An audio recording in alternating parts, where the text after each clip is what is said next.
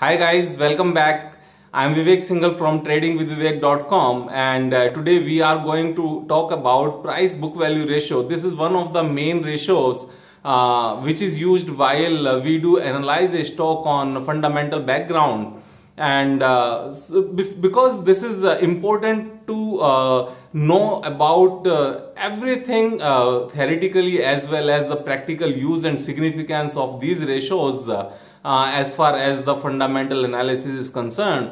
Because if we will understand how does it get calculated, what is the significance, why it was originated in early days, and how do we apply it here on different industries, then we will have a more meaningful analysis, and that will be of much more practical use.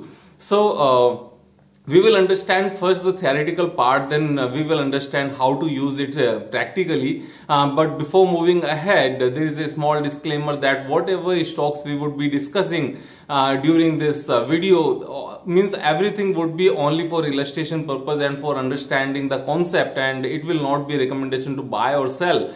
And one more thing, if you yet not have subscribed the channel, do subscribe, because I will keep on coming in with much more knowledge that will keep on improving our investing and technical skills. So here is the theoretical formula.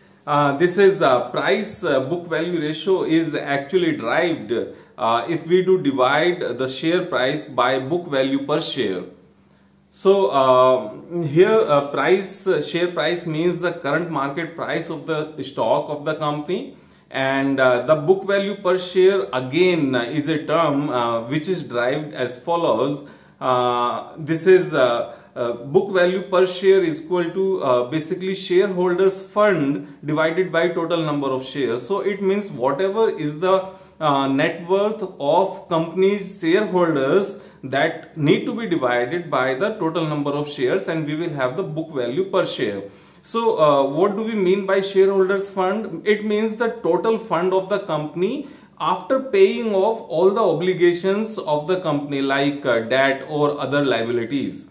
And if we have a simple calculation of it, then this is shareholders fund means the share capital plus general reserve. This general reserve does not constitute the revaluation reserve. So what do we mean by revaluation reserve? This is basically, suppose for example, one company had bought a land almost 10 years back, and that land was bought for 100 crore, but today the value of that land is not 100 crore. That may be going up to 150 crore, or it may be 200 crore.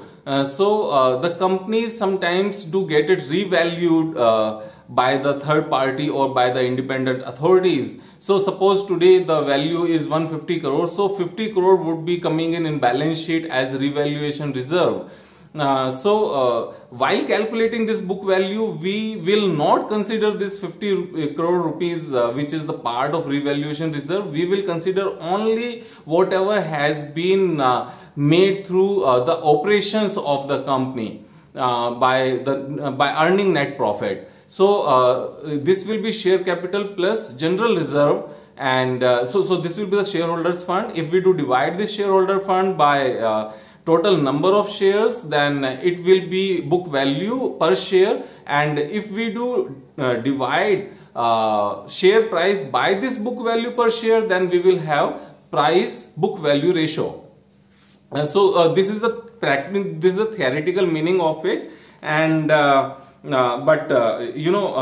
all these figures and ratios are readily available nowadays on almost all public domain like NSE, BSE, Money Control, and Screener.in. However, still we must know about what is the real meaning of these terms and how these are calculated, because then only we can use these practically in analyzing the stocks on fundamental basis. And now let's move on to how to use this term price book value ratio practically.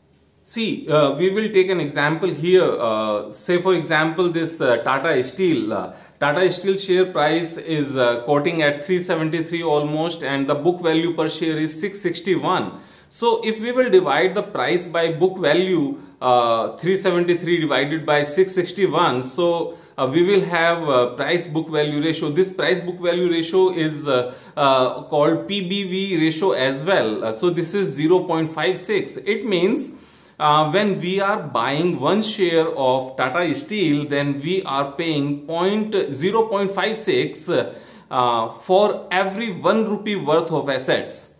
And say we will take another example of JSW Steel.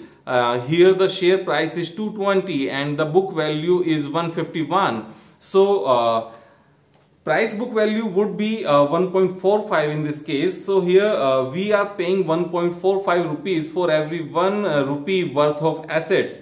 So here the shares of Tata Steel is available at a cheaper valuation in comparison of JSW Steel.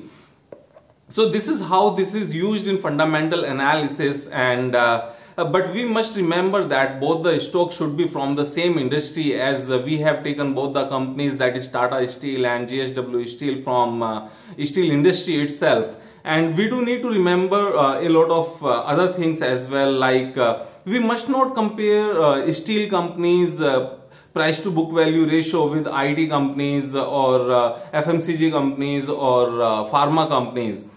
So this is the first thing. And second thing, price book value ratio, as per my understanding, is of no use while analyzing shares of FMCG company or consumer durables or healthcare product businesses or IT companies, because real value of these companies are the brand value and the pricing power of their products.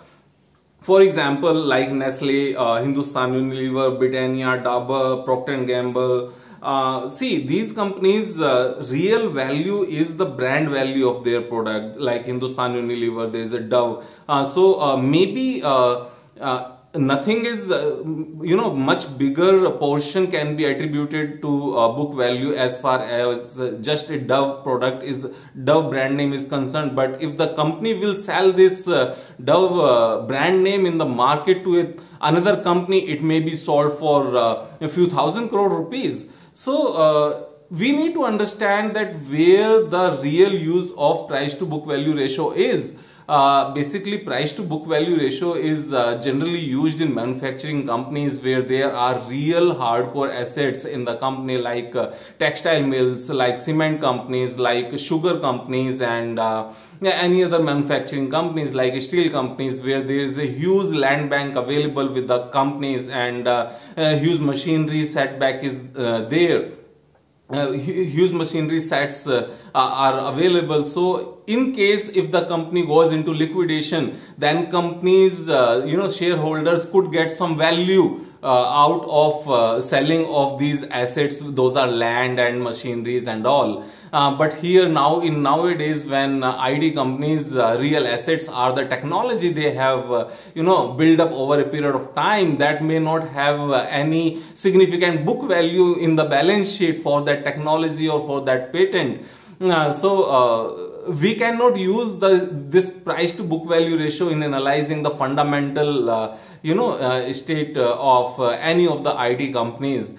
So we need to have a look at it practically, that where we are going to use this price to book value ratio. And moreover, in trading, when we are talking about trading, it must never be used at all, because in trading, the price action, real price action based on their technical chart patterns, and where there is a base formation, when there is a head and shoulder pattern breakout, or any other support and resistances breakout, or any other thing, candlestick chart patterns, the trading should be done based on that. In trading, it should never be done. But as far as the fundamental analysis is concerned, see, in early days when this price book value ratio was brought in, so that time was different, totally different. But now the time is different. Here the real assets are not that land bank or that huge machines or these things. This is the technology, and this is the patents, and these are the copyrights, and all these are the real assets which may not be a big part of the balance sheet. So we need to have a look at it theoretically. I have told you what is the real meaning of it, and practically also we need to understand that where it should be used. And moreover, the price to book value ratio of two different industries should never be compared together in the same industry. It may still be used, but of two different industries, it can never be used in fundamental analysis also. If you have any kind of doubt or query or question, do write in the comment box. I will try to answer all of them, and I will keep on coming in with the new knowledge to improve our trading and investing skills. If you yet not have subscribed, do subscribe. I am Vivek Singhal from tradingwithvivek.com. Have a great day. Thank you.